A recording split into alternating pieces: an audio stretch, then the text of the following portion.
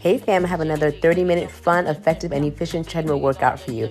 After warming up for at least 5 minutes, you're going to head to incline 3 for 1 minute, then 6 for 1 minute, then incline 9 for 1 minute. Then you're going to head to incline 12 for 1 minute, and then incline 15 for 1 minute. Now remember, we're walking up and running down, okay? Now make sure you only go as high as your treadmill goes or where you feel comfortable. Don't do anything that you don't feel comfortable with. Look down, be safe. Now we're going to head down to incline 1 and run for 5 minutes. Repeat 3 times. Have fun. Bye.